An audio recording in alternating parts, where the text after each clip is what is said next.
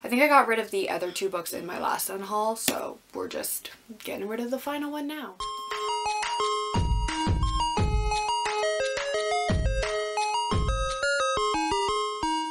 Hello everybody, it's your girl Jay, and today I am here with yet another unhaul video. If you are new to this channel, then you don't know this. At the end of every month, I unhaul a bunch of books. Most of these books are books that I gave 3 stars or less, which means that I send them back off to the thrift store because I don't need them on my shelves. So that's what the majority of these are. So without further ado, let us get started. The first book I have was very disappointing to me. It is Infinity Sun by Adam Silvera. I gave this a 3 out of 5 stars. I really wanted to like this. I didn't have the highest expectations for it because everybody gave it very low ratings when it first came out. So I didn't really think I was going to enjoy it, but I was hoping I was going to because phoenixes, but there's barely any phoenixes in it, so it really sucked and I was not happy. Next is The Companion by Katie Allender. I gave this 3 out of 5 stars. It was just very average. It's a thriller book, but it's not very thrilling. It's very slow paced and just a little bit boring, and I hated the romance in it, so yeah, 3 out of 5 stars, so it's going to the thrift store. Next is Nowhere But Here by Katie McGarry. This was actually my first Katie McGarry book, which I own so many of her books but never actually picked them up. So this was the first one I did, and it was, again, just very average. Nothing exciting happened. I didn't really care that much, and it's actually like 480 pages or something ridiculous for a contemporary book. I lied. It's 494 pages, so almost 500 pages for a contemporary book could have been cut down so much and still got the same story across, so it just kind of dragged, so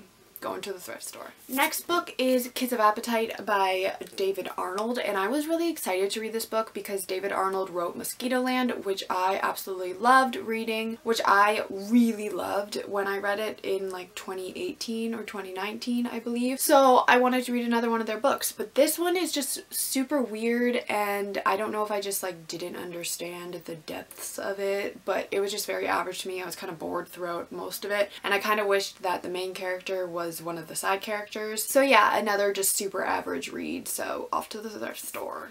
The next one I have is Under Shifting Stars by Alexandra Latos. I gave this one 2 out of 5 stars. I hated both of the main characters and just couldn't connect with anybody in the story, and the one main character is neurodivergent. I'm pretty sure she's autistic. I think it just says neurodivergent, so it's never actually like distinctly labeled, but I'm pretty sure that they are on the spectrum. The way that they're treated by their parents just really bothered me. They're treated like they're like a child. They're supposed to be like 15 or 16, I believe, maybe 14, but they're treated like they're 5, so I just was not a fan, didn't like it, so I think I gave this 2 out of 5 stars, so off to the thrift store. Next is one that I gave 3 stars. It is Love from A to Z by S.K. Ali. I think I didn't enjoy this, honestly, because I had read so many contemporary books in a row that this just kind of felt like the same story again, so I think that it was my own fault because I know that a lot of people really enjoyed this book. I just was not one of them, but again, I think it's my own fault. Next book, Promise Bound by Anne Greenwood Brown. This is the 3rd book in the Lies Beneath trilogy, which is about killer mermaids, but honestly the first book is the only one about killer mermaids and the second and third one kind of suck. I gave this a 2 out of 5 stars, was not a fan, it was not good.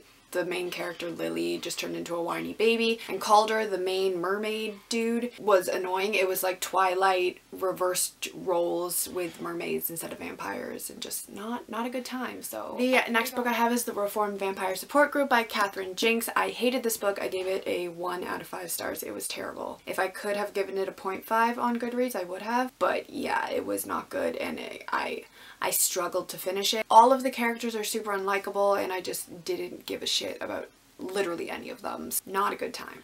And then the final book I have is because I have duplicate copies of it. It is Reverie by Ryan LaSala. It came in like this box. It's my ARC copy of it, but I have another copy of it. I actually really liked this book. I think I gave it a 3.5, but it's really good, so definitely check it out, but I just don't need 2 copies on my shelf, so that's the only reason this one's going.